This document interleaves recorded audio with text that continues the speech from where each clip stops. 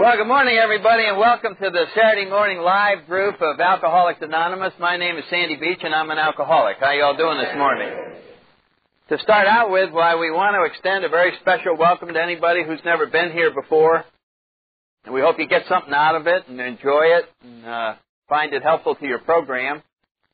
And if any of you are brand new to AA, if you are just arriving in this great fellowship known as Alcoholics Anonymous, everybody here wants to extend a very special welcome. We all know exactly how it feels to first arrive in AA with great mixed emotions.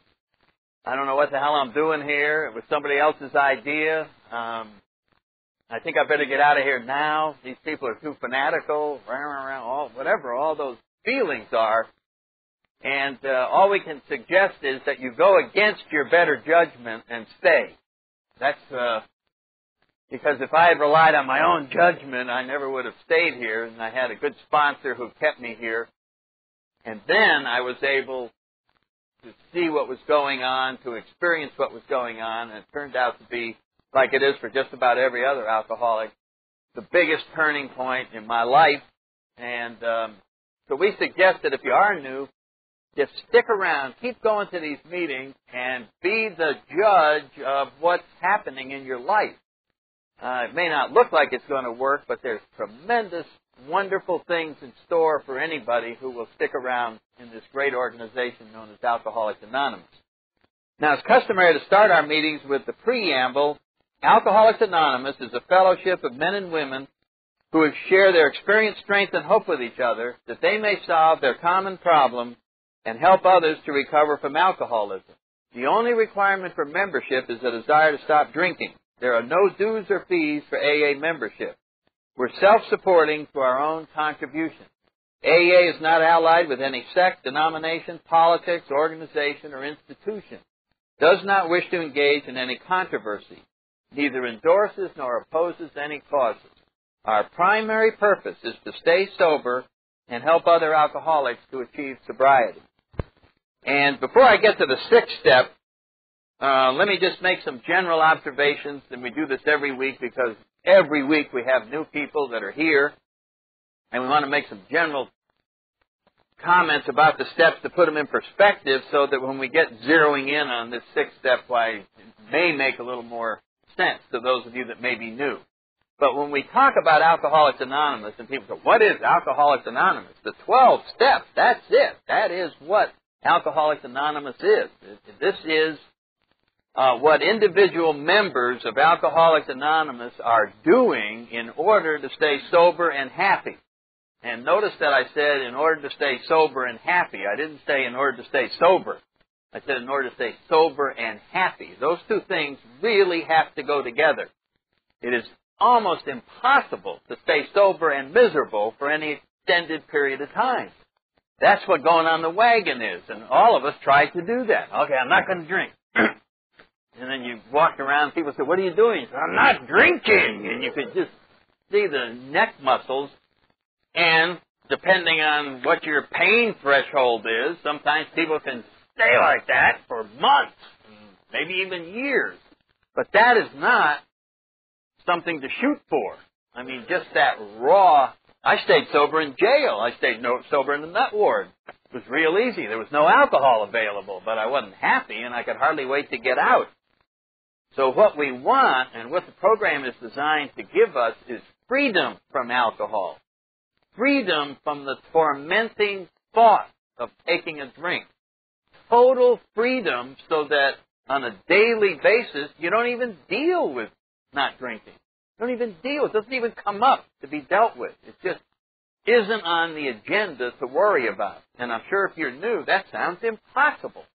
That you could go through a day and not think about a drink. Well, that's what sobriety is. And that is what the AA solution looks like. It doesn't figure the problem out, it removes it.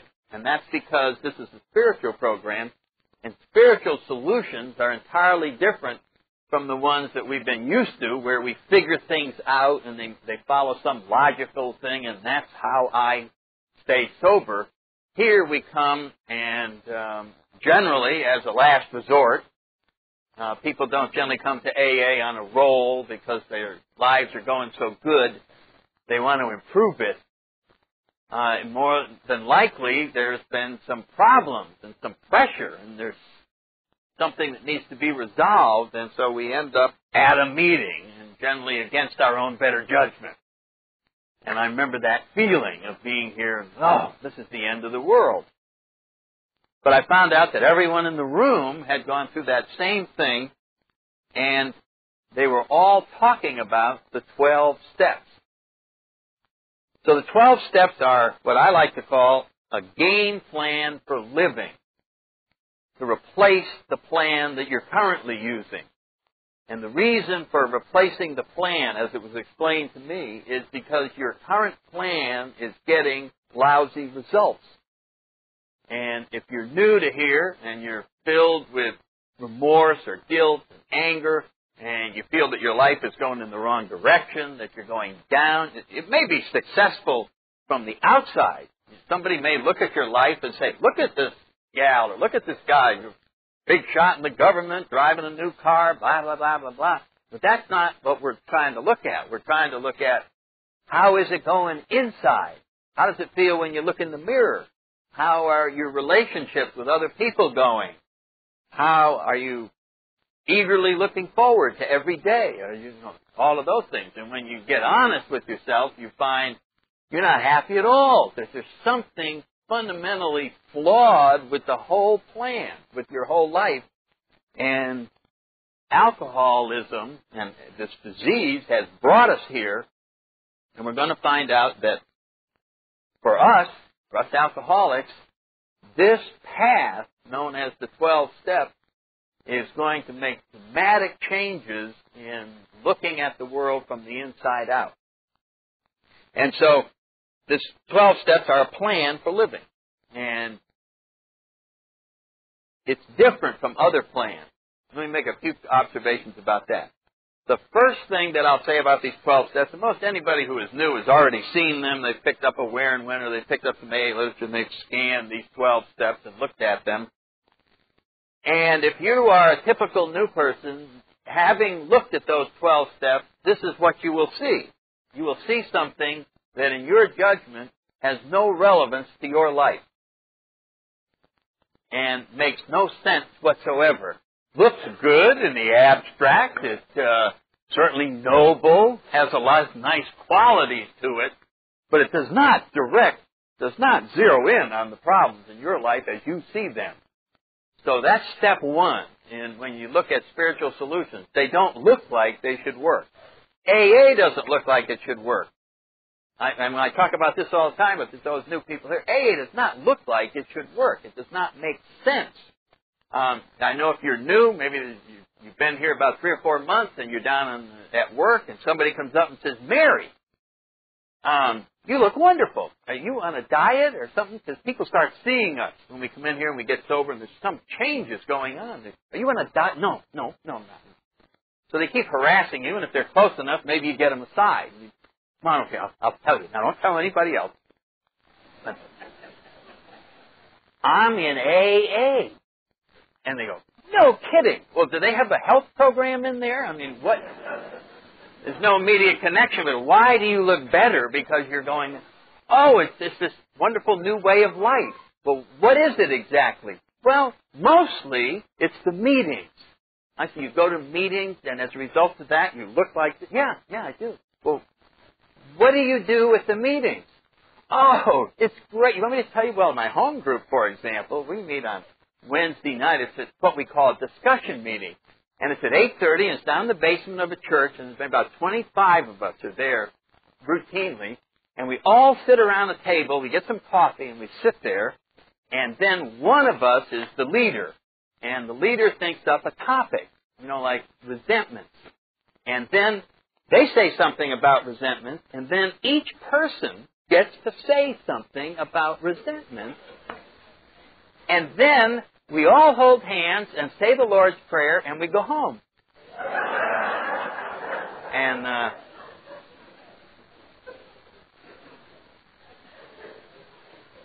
you want to come?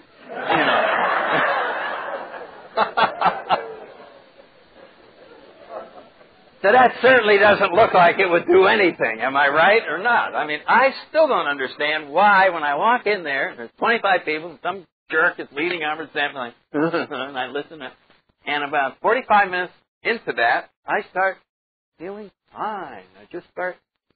So it has to be experienced. So spiritual solutions have to be experienced. If you went to the meeting, then you would experience it, and you would go, yeah, this is good. This is. I can feel what's happening. So this is why these 12 steps, anything that we try spiritually, 6th step in particular, when we get to that, just look at that. You say, give me a break. Get that out of here. That just isn't what we're going to get into my life. So why are all these people doing this if it doesn't look like it should work? Well, we have an advantage. We have 2 things going for us. One, we have the power of attraction in Alcoholics Anonymous. It is a program of attraction rather than promotion. So we don't try to explain it. We just try to show you the results. And that's really what AA meetings are. Speakers get up at speakers meeting. Hello, my name is Helen. I've been sober for 4 years. I used to do blah, blah, blah, blah, blah. And now I'm like this. And you get to look at someone who is experiencing these 12 steps, and you see the results that you like. You see someone who is sort of glowing from the inside out, someone who has friends, someone who seems to be moving into the mainstream of the world, and you are attracted to that person. And what you are attracted to is the 12 steps. You are attracted to what you are seeing in this person. So that's one thing that we have going for us in AA. We have this attraction to try something that we may not believe in. My friend Clancy on the West Coast, that's exactly how he describes the steps. They are a series of actions which we take which we don't believe in. Ahead of time. Afterwards, that when all these things happen, then you go, hey, this stuff works. But the second thing, and maybe even more powerful than this attraction that we have working for us, is booze. Booze is working for us. Booze is circling every AA meeting. I guess I have to tell that for new people. A lot of times they don't know that. But around every AA meeting in the grass are literally tens of thousands of half pints of vodka. And they stay down below the level of the grass, and they just circle. And you can't really see them out there, but they just circle. And they just wait for someone to come out and say, the hell with AA, I'm out of here. And as soon as they hear that, one of them jumps up and just goes, hi. And you look and you go, God damn, full half pint of vodka. There, must be God's will.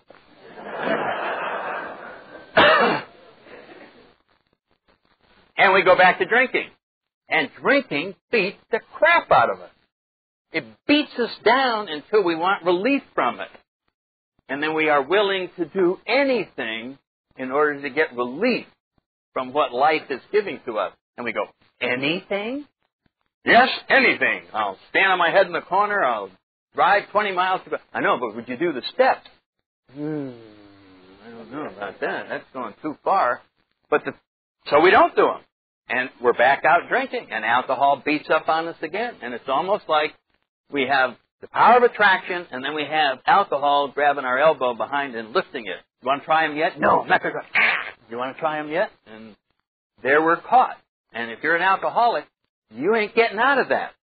There's no way to get out of that catch-22 situation because there's no middle ground. You are never going to learn how to drink successfully. And on your own, you're not going to be able to not drink happily. And so you're caught. And so eventually, we come in here and go, all right, what's this 12-step crap? And we get a sponsor, and we start down this road. So I make these general observations because most of us have these feelings and reactions when we look at this particular program. So having gotten that all out of the way, the fact that you're going to see all the results of this, which can help overcome your intellectual analysis of the 12 steps. And just forget that, because they will never make any sense. The reason we have meetings, and we've been here, some of us for 25 or 30 years, is to come back and be reminded that this is the solution. Because when you go out into the day, away from the spiritual environment of the meetings, then circumstances start coming, and the next thing your brain is telling you, here's a terrible set of circumstances that the steps don't apply to. I'm going to have to deal with this myself. And then we get in the middle of it and get all screwed up and thrown off balance, and we go to a meeting and don't forget, don't drink, pray, work the steps, call your spouse. Oh yeah. And we're reminded to go back to this solution, which doesn't look like it should work. Then we do it, and then we find the tremendous results of doing it, and then we once again believe and are on track again. So it's always going to be like that. Now, the doorway into all of these steps, and we always talk about the first step, and then we'll jump right to the sixth, is the first step, where it says we're powerless over alcohol. And the reason that's the doorway is because of the word powerless. Powerless is probably the doorway into all spiritual programs. Generally, people decide to explore spirituality or religion or whatever you want to call it when they're having a problem. You know what I mean? Life has gotten, all of a sudden, I better go get some help here. It seems to be overpowered by something. And no one gets more overpowered by anything than alcoholics. We absolutely get overpowered by alcohol, and we end up saying, I am powerless over alcohol. And I'm willing to admit that. And as soon as we admit that, what we have admitted without realizing it is we have said, I'm in a situation that unless there is some power source to take care of powerlessness, I'm going to end up dying drinking. That's what powerless over alcohol. It's saying, on my own, I will never be able to do anything about this situation, and therefore it will continue to worsen until I end up like alcoholics who keep on drinking end up, which is bad.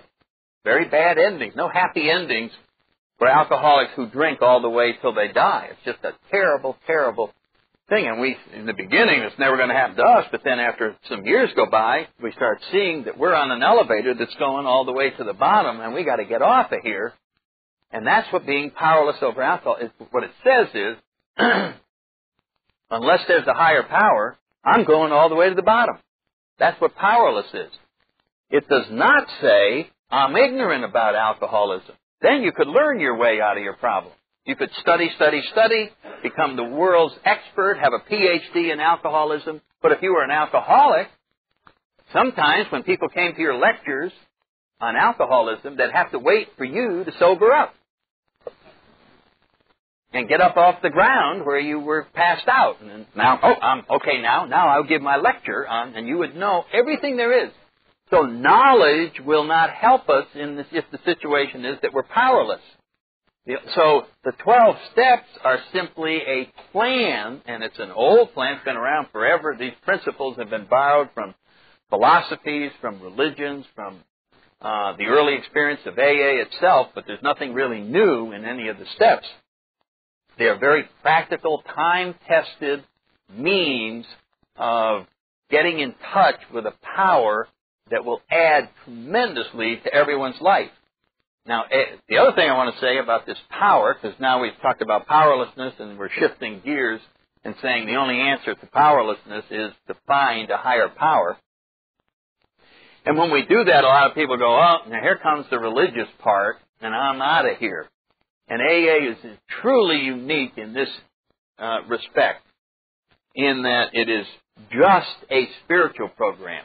And a spiritual program simply shows us means for us to use to get in touch with a higher power. And once that happens, it'll be up to us to explain what it is. You can call it your sponsor. You can call it the AA program. You can call it whatever you want. But the fact remains, you need it. So AA does not try to prove the existence of God. Rather, we are experts at convincing alcoholics of the need for God. That's where we come in, and we zero in and show what powerlessness is when you are confronted with an alcohol problem. Let's say that you were a person who had picked up a book on parachutes and saw how they were packed. And you saw the flaws in, a guy could fold this the wrong way. Those damn things, there's a chance that they won't open a lot of the time. And so I take the position right now that I don't believe in parachutes. And I'm never going to go up in a plane, I'm never going to jump out, and I'm never going to do that. That's a wonderful position to take while you're standing on the ground. But let's suppose that someone kidnapped you, took you up in an airplane, strapped a parachute on, and threw you out, and said, that non-believer will go to his death, because he refuses to believe in parachutes. What we're saying is, that would be a wonderful time to change your mind. You know what I'm saying? And just say, what the hell? So I look bad. Right? Because that's why we don't want to pull the ripcord. What if it opens? On the one hand, it'll save my life, but I'll also look bad.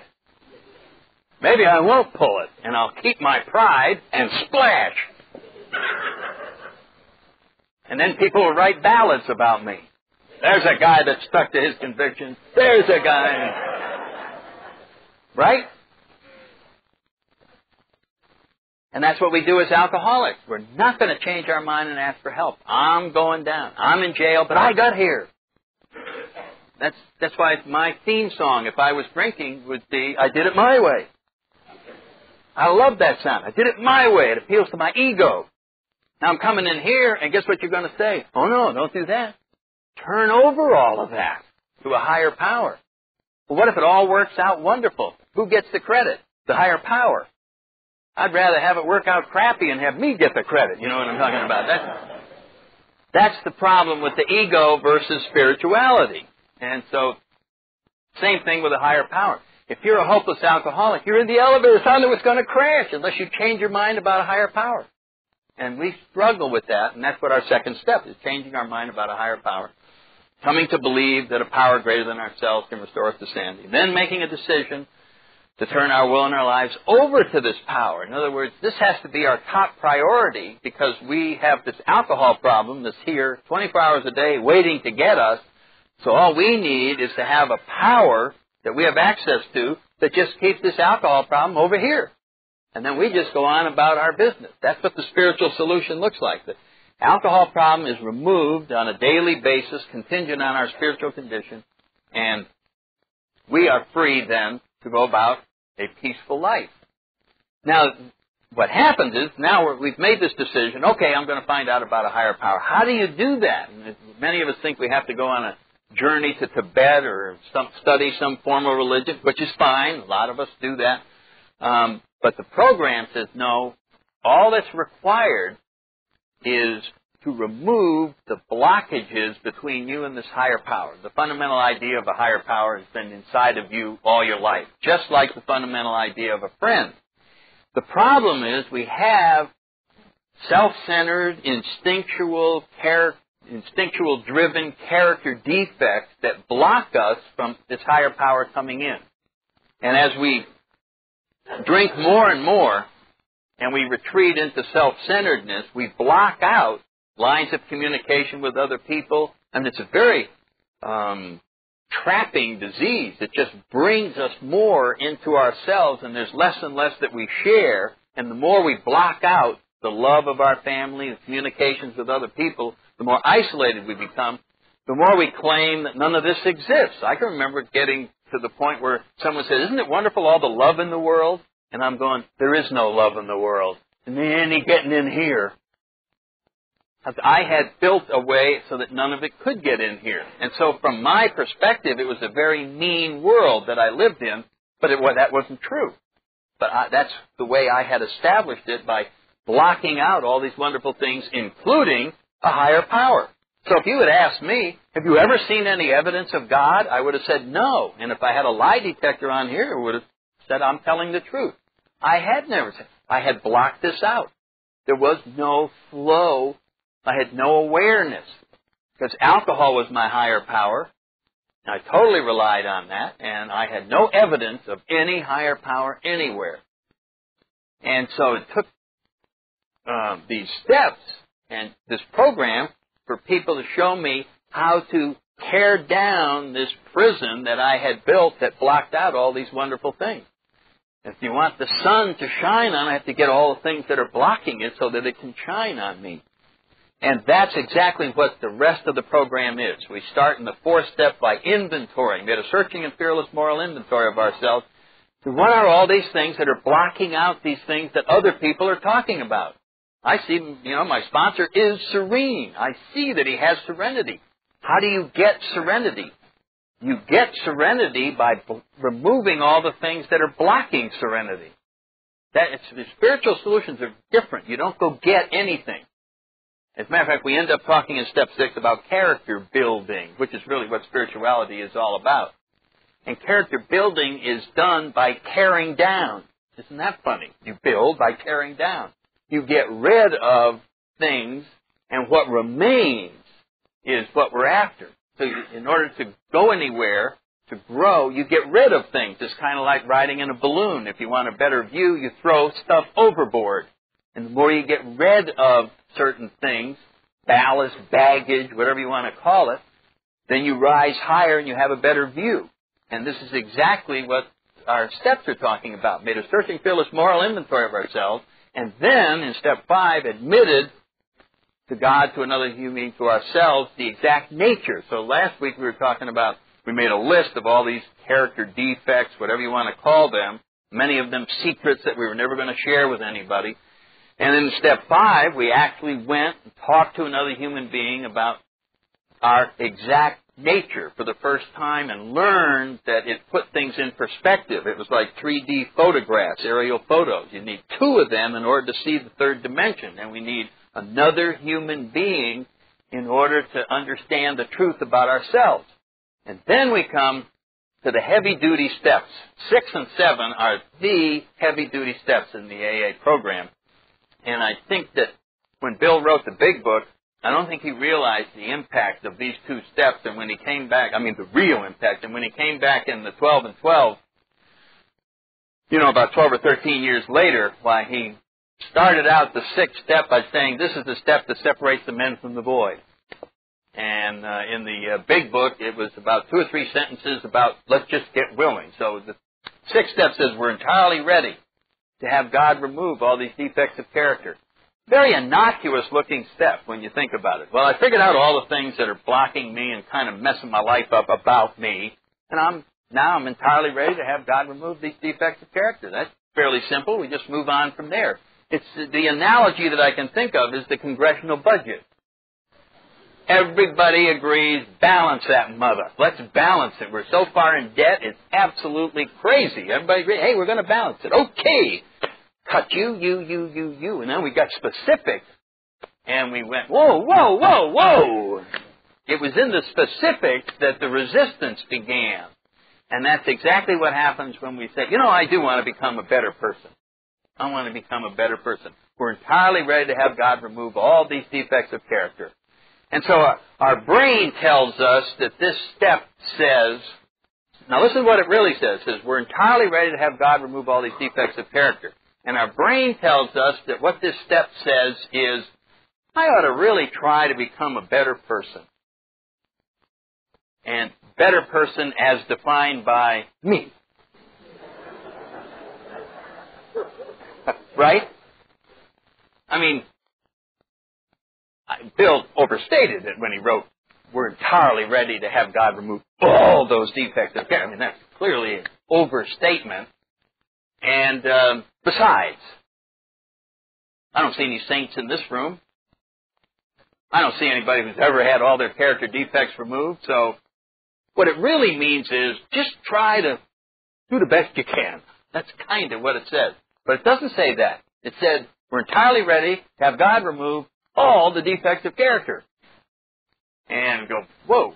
So first, whenever Bill writes in our literature, you find that he'll throw something out, and then the next thing he'll throw is your reason for not doing it. And because he was an alcoholic too, he knows that we're going to fight this every step of the way. So the first thing that he thinks we might raise is, whoa, wait a minute. You're saying, if I get ready to have God remove a character defect, it's gone? Is that what you're trying to suggest to me? And the step says, yes, that's exactly what we're trying to suggest. Well, has that ever happened? Yes, it has. Happens all the time. If I look in this room, there's 420 people here this morning. And if you've been around AA for a while, there's 420 people who had exactly this happen. You know where it happened? With our drinking. We became entirely ready to have this removed from our lives. That's what happened to us when we got here. And by God, it got removed. There are just millions of people who will stand up and say, alcohol used to torment me. It was the biggest problem I ever had. It's not even on my agenda today. I don't even think about alcohol. I have total freedom from it. So here is, and Bill writes this is the dilemma of being a human being, is right in this little part right here. Having had absolute proof of this step, why don't we do it on all the rest of the character defects? Why don't we simply just go, hey, I'm going to totally get rid of pride and greed and lust and envy and gluttony and sloth, and I'm going to do it just like I got rid of drinking. And nobody does. Nobody does. So he writes in the 12 and 12, this is the riddle of our existence, and maybe only God knows the answer to this. But part of it is, the rest of the character defects are not as life-threatening as alcohol was. Alcohol was almost a do-or-die type of thing, unless I became entirely ready to and totally get rid of that.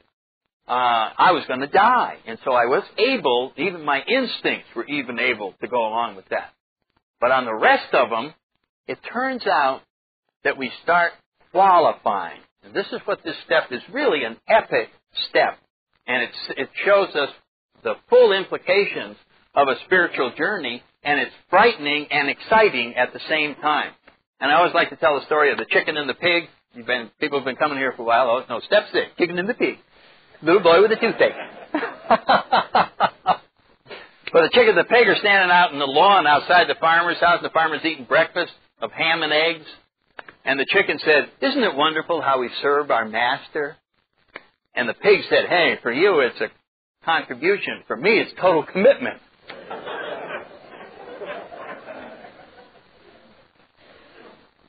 And so, the difference between the men and the boys, the girls and the women, is the difference between the chicken and the pig. When it comes to, we're entirely ready to have God remove all these defects of character. Bill suggests that one of the reasons we resist this is that we like our character defects. We like them. They give us pleasure. I mean, I think that gossiping is just terrible, but it's fun. You know what I mean? And so I really want to stop doing it. How many times have you said, I'm not going to do that anymore because it's not fair. I don't even know if what I'm saying is true. It really could be hurting somebody. Hey, have you heard about Fred? Damn, there I did it again. Well, everybody's doing it. You know what I mean? So, but I'm going to get better. Maybe you do.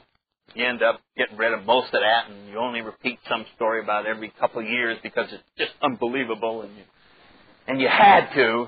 But for most of the time, you did pretty good on that. But then, what about greed? What about envy? How can I stop? I look around. People got better deals than I do. I can't. It's not my fault. They're just there. Can't help observing it. Can't help thinking that way. What about lust? I remember somebody said, wouldn't you like to have lust removed? And I said, yes, it really does. Not all of it. Not all of it. I mean, wait a minute.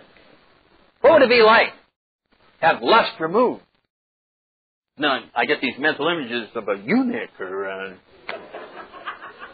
celibate or I don't know what all those things are, but they sound frightening to me.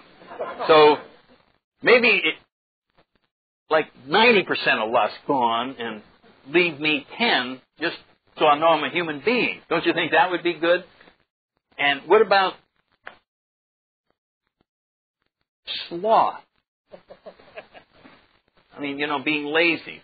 I'm not really lazy. I just would like to inherit $1 million so that I could sit in Florida in the sun and play golf every day.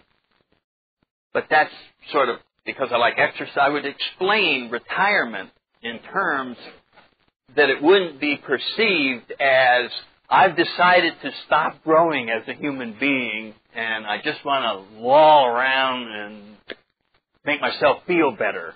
But that's not really what I mean. And so I just rationalize each one of these things, and I have a qualifier on it. You know, yes, I want to not be so greedy as to do this. And so Bill said, we end up giving up the extremes. I don't want to be so angry I kill anybody, but I don't want to totally get rid of anger. Because anger is fun. So I like being angry sometimes. I'm angry at causes because my causes are superior to your causes.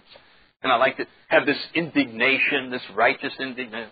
You know, if I got rid of that, hell, I'd be nobody. And so each one of these things, it's a funny thing, we end up making some qualifier, and Bill ends up saying in here, we end up settling for as much perfection as will get us by.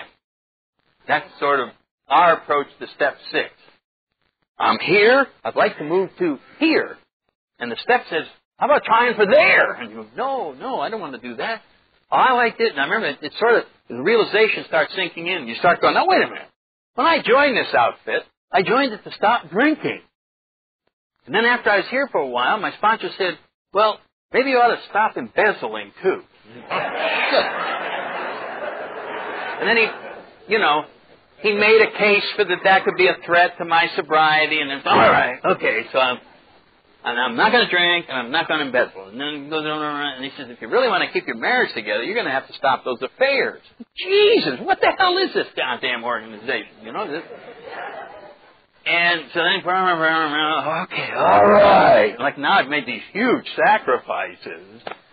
And then the next thing, well, what about getting rid of that? What about getting rid of that? What about getting rid of the next thing? I start seeing the full implications of this thing, and it's a 2-step program. Don't drink and change everything there is about you.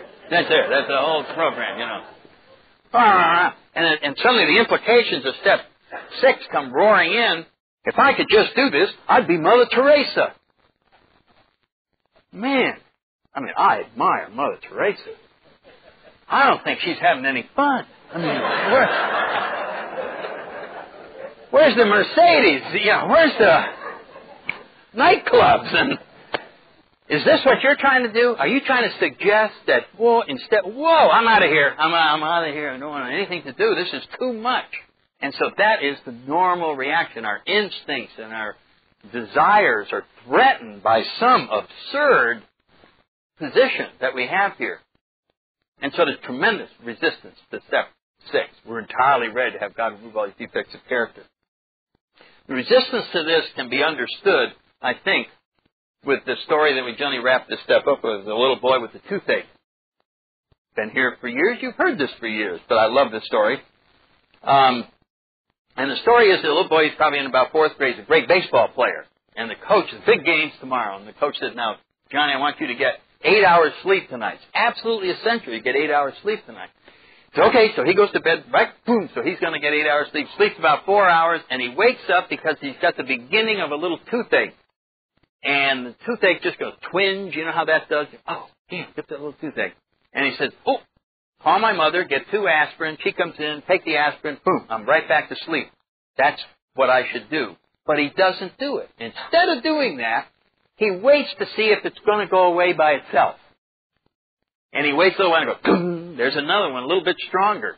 And he goes, I think I'll wait and see if it'll go away by itself. And he plays this let's wait and see game for 2.5 hours until it won't go away. And then he calls his mother, gets the aspirin, goes back to sleep, wakes up the next day, he only got 5 hours sleep, doesn't do too well in baseball. And, it's just one of those things that we zero in on the 2.5 hours. What the hell's going on in this kid's mind that he would delay 2.5 hours and then go get the aspirin and screw everything? Why didn't he just call his mother and get him? The answer is, once we get inside this little kid's head, yes, he knows his mother will bring the 2 aspirin in. And immediately, with great love, give him the 2 aspirin, he'll go right back to sleep. But he knows that she won't stop there. The next day, while he's at the ball game, she'll make a dental appointment. And then he'll go into the dentist. And the dentist will say, what's the matter? And he says, I got this little tooth thing. Oh, yeah, we can fix that. Listen, while you're here, we're going to look at every tooth in your mouth. Bring in the dental assistant. Take some x-rays. Check. Oh, here's another one. Done. Here's another one. And you don't get out of there till you have perfect teeth. He didn't want perfect teeth. He wanted 2 aspirin. All he wanted. That's all he wanted. I didn't want to try all these steps and become entirely ready. I just wanted to not drink. You see, my not drinking was my 2 aspirin. But the only help, the only provider of not drinking is a higher power. The only help that's available is perfect help. So when I ask for help, I'm going to get perfect help. And I go, I don't know if I want perfect help. You know what I mean? See, we settle, I just want, that's our human side, and so the struggle begins where we start seeing that maybe we have not put in perspective what our life is all about.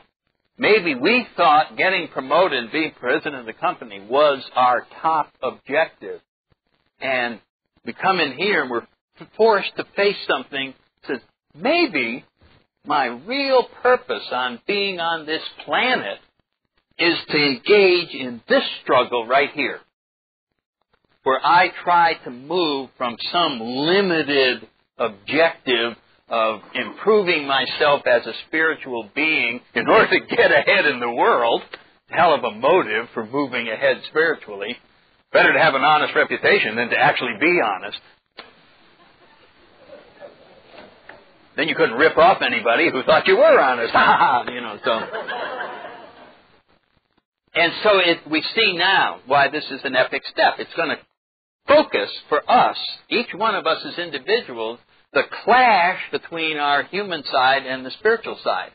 And all we came here to do was to not drink, but the only way to have the gift of sobriety is to engage to the best of our ability in this struggle to go against our instinctual drives and try to move ahead and become a better person. And so step 6 is simply an attitude. We're never going to get there, but we're never going to stop trying. That's what step 6 is saying. There's a thing, I'll close with this. I know we ran a little over. I remember a little 24-hour day book thing, and the prayer in the 24-hour day book was, I pray that I may be never satisfied with my spiritual condition, which is almost could be paraphrased, Dear God, please always keep me frustrated. See what I'm saying? In other words, I will always sense that I've got to keep on moving. And we start talking about that in step 7 next week. So 6 starts out with this rather innocuous little thing, and when we really get into it and take a look at it, we find out that the journey that we're on in here is perhaps the most important journey that you will ever be on in your life. And it's a lot of fun. And this is what first things first is trying to change and put the spiritual progress ahead of everything else. Now, as a human being, I may have the option of whether I do that or not. As an alcoholic, I don't have the option. And I've always considered that my edge. Is that as an alcoholic, I have to do these things that produce all these wonderful things in my life, whereas if I had the choice, I wouldn't be doing it at all. We're at the end of the time. We got a great way to wrap this up with the Lord's Prayer for anybody who would care to join in. Hi. Our Father, who art in heaven, hallowed be thy name. Thy kingdom come. Thy will be done on earth as it is in heaven. Give us this day our daily bread, and forgive us our trespasses, as we forgive those who trespass against us. And lead us not into temptation, but deliver us from evil.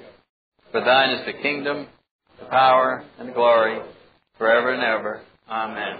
Keep coming back. It works if you work it.